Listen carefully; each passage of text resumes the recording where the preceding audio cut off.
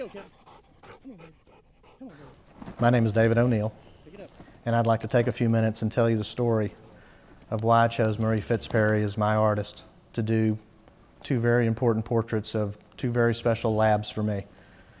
My lab, Sam, that lived to be 16, that passed away in 2005, and my current British lab, Captain, that's 9, have been very impactful in my life. And the process of choosing an artist not only revealed why Marie did these two for me, but she'll be the only artist I will ever use for any of my animals. I spent a lot of time in trying to understand the different artist venues and what was important in that initial phone call when the other artists were more concerned with payment terms and how long it was going to take and method of payment. Marie was focused on the personalities of my dogs, what I really wanted to see in the end, how much more information could I send her about the dogs. She counseled me on why that was so important.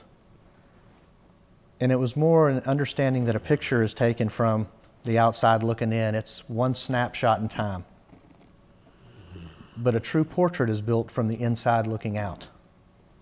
And that's why she spent so much time trying to understand why these dogs were so special to me and what made them so special.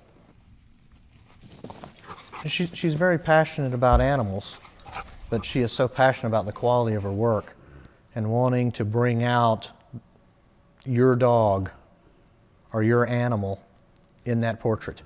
And only you have that connection with that animal to know if she got it right.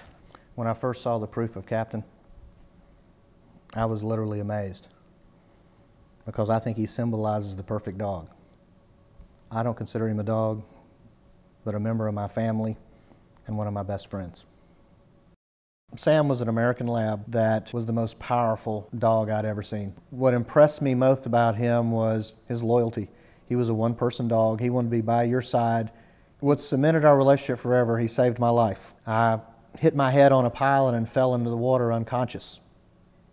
And the next thing I knew, Sam had jumped in the water, had grabbed the collar of my shirt, held it above the water, and was swimming me to shore, where an ambulance met me and took me to the hospital. That's an experience and a relationship that's hard to define, but in looking at the place that I put his portrait, which is over my bed in my lodge, he's one of the first things I see when I wake up, and he's one of the last things I see before I go to sleep, because he symbolizes loyalty and a love that was unconditional. When you look at the portrait, you see the power, and a lot of people comment, because I have a lot of pictures of one of his favorite actions was that he used to carry around the 70-pound log in his mouth. And people were marveled at that. And that's in the portrait because that kind of symbolizes who he was.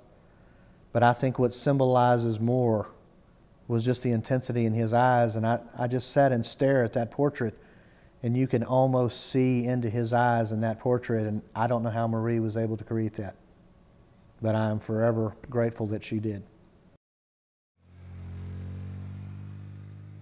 I would never consider a different artist than Marie.